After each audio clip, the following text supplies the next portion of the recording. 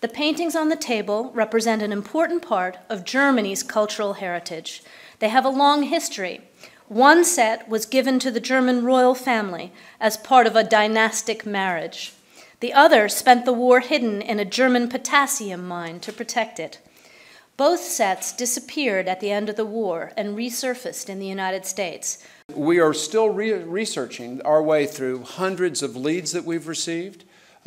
It's very, very time-consuming work, but happily we're here today to discuss two of the successes that have come to fruition, these two discoveries involving 5 paintings that will now be headed back to Germany. As Germans, we are aware of our special relationship, our special responsibility to ensure the return of Nazi-stolen artworks to their rightful owners.